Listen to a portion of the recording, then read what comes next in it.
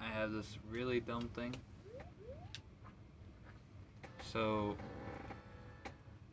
whatever velocity, whatever direction the balloon was going in, if you collect the heart piece, as you destroy the balloon, I guess, then it'll continue to go in that direction, and then it'll pop. Um, yeah, I don't really think this is really helpful or anything. Oh, that actually worked. For what it works, what it's worth, it works both going up and down, so you can actually have the balloon cement itself into the ground, so to speak. Well, it'll keep going, really.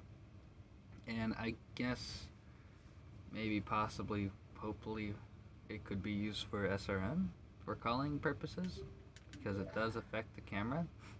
But, I don't know, I guess if you put the camera way high, it could cull a lot of things, I guess. I don't know.